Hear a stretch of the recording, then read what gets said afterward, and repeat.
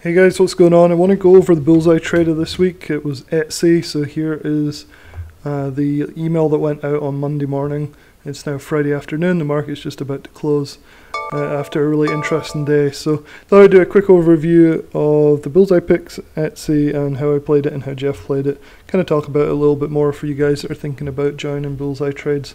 It's $97 a quarter, I think, and there should be a link in the description below that you can go and check it out. I think there's even a 1 week free trial with it as well, so you can go and check that out. It'd be pretty cool. So anyway, on Monday pre-market, Bullseye pick this week was Etsy. And so if we look down here, you can see here's the chart. And basically, Jeff gave a brief overview, like he always does, about Etsy. And he looked in, basically this is what he said about it. The company's well managed, continues to beat earnings, proven resilient in the bull and bear markets, fairly volatile, definitely was that. I don't expect the market to cooperate nicely and head higher in a straight line after I make a purchase. I agree. For my stop loss, I look to exit Etsy, closes under 102.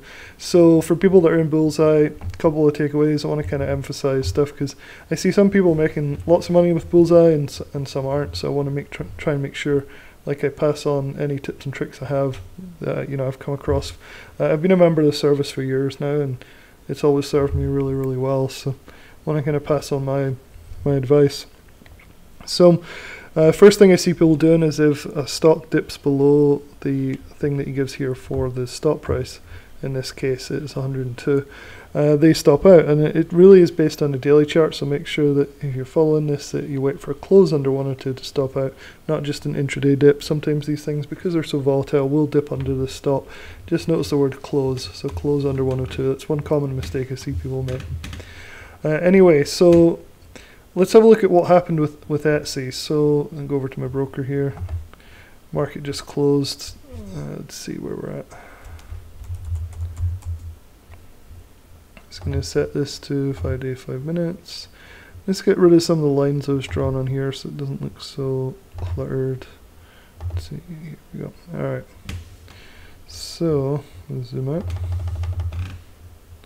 So it's today, Thursday, Wednesday, Tuesday, and then Monday right here. Wait, let me just double check that. This is the 9th.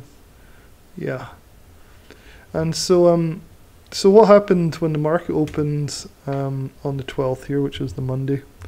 The options were nowhere at the right price. So that's my second big tip for people, is say, okay, I'm going to wait. And I've always found that waiting until the next day, the Tuesday, usually gets you a better entry. In this case, patience really did pay. There was no chasing up here or anything. We had this massive gap down in the market. This was on the whole market, not just Etsy. And I was able to get in down here. And I took profits pretty quickly, and then I did it again here, and then it ran up. And even though the market has been pretty weak this week, Etsy was still, if you just been careful, got in here. I think the contracts were at 450 when we got in here, and they ran up to 6 up to here.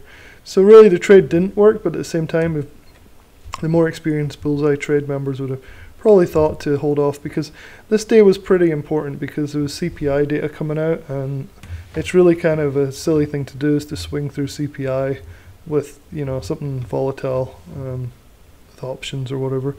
So I think it was really the smart move to wait until after the CPI. It looks like this was on an uptrend, but the CPI killed it, and then it's kind of resumed a little bit. So Jeff waited until here and got in at 450. So did I. So did a lot of people I know, and we just kind of rode it up a bit.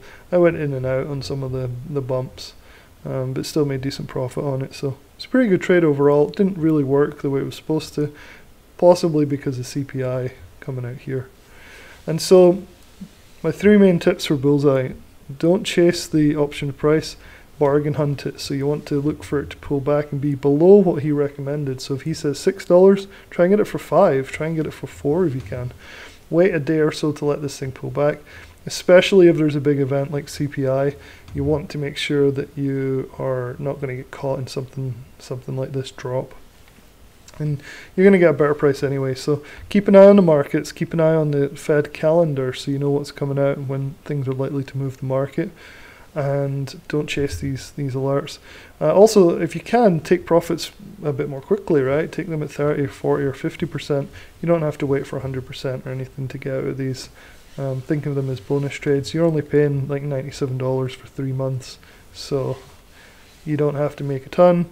Just try and make them steady and consistent, and that's what I've managed to do over the last probably like 6 months that I've been recording these videos about Bullseye trades. And so you can see comments in here. I like this section in the Bullseye dashboard. People will ask, you know, did you sell half? And Jeff will say, yep, sold half at 6 for a little better than 30% from the 450 entry yesterday. So you can really see what's going on here. So this guy went in at 4, exited at 460, happy with a small profit. Right, it was a difficult week. Wasn't one of the best weeks, but still great if you just kind of put a bit of effort into like figuring out your entries and exits. Think of this as like a due diligence report from Jeff.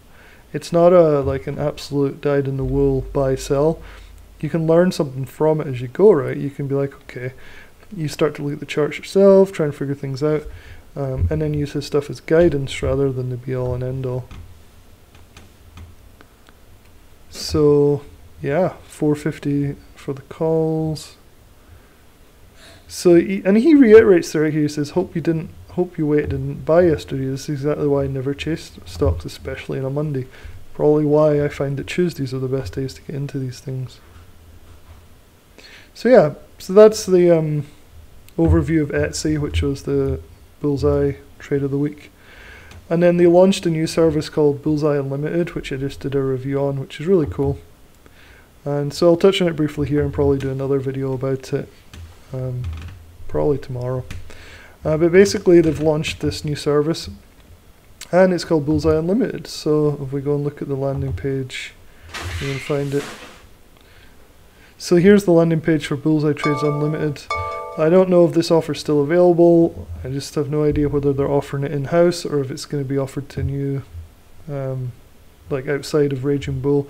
This may just be something that was a very limited time offer, which would be kind of ironic because it's called Unlimited. But what it means by Unlimited is that the Bullseye trades are going to be, instead of just once a week, they're going to be like several times a day. Still swing trades, most of them, and I'll give you a couple examples in a minute.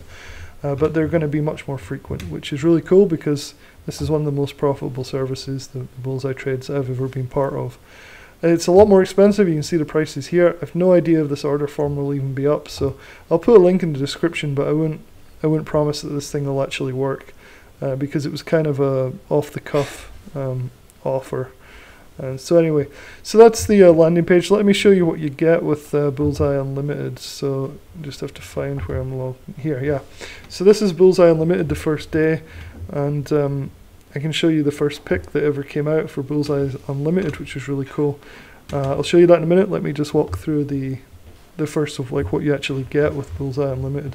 So this is the overview. Market aim, does a market recap, then his best trade ideas for the day. Then his favorite scanner signals, because with Bullseye Unlimited you actually get access to his high octane scanner, which is really cool. Then he gives like a trading lesson in the email and then a look at his real money portfolio. So what I like about Jeff is he's really putting his money, like his own money, into these, and he's very transparent with everything he does. So I'm really enjoying that with Bullseye, and then this is like Bullseye on steroids, right? Unlimited. So he gives a couple ideas. If you're familiar with Bullseye trades, you'll recognize this style where he highlights them. And it's the same idea, he's using the same charting techniques. Everything's similar here except they're given to you more frequently, which is awesome. So this one is NVAX. These ones just came out today, so I'm not going to dwell on those because I don't really want to give away these particular trades. One I do want to show you though, which was the first one that he alerted yesterday for this service. It was called Edit. So he was saying that Edit was bearish across the board from the high octane scanner yesterday.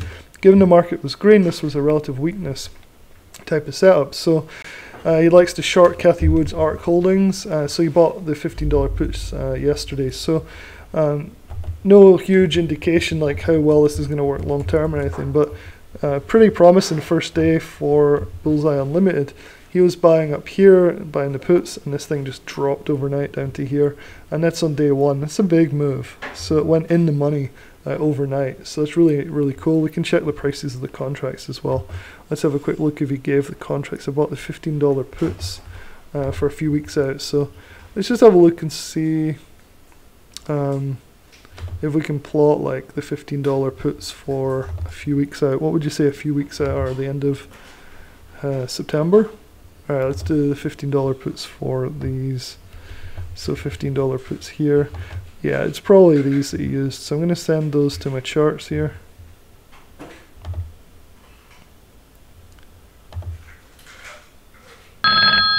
Alright, so here's the $15 puts. So you can see overnight they went from 62, so they doubled overnight. So that was the first trade from Bullseye Unlimited, which is really awesome. I thought that was really cool. And then he talks about Etsy, which was in the weekly Bullseye as well. Anyway, I'm probably going to do another couple of videos about Bullseye Unlimited as it starts to unravel in terms of like what they offer, how the trade alerts are going and everything like that. But you can see it's a kind of an exciting time, right? Because we love Bullseye trades, at least at least I know some of you guys watching this love Bullseye trades. So having Bullseye Unlimited come out is just, it's really awesome, so I'm pretty excited. Anyway, I hope you have a good weekend. I'll catch up with you guys in the next video.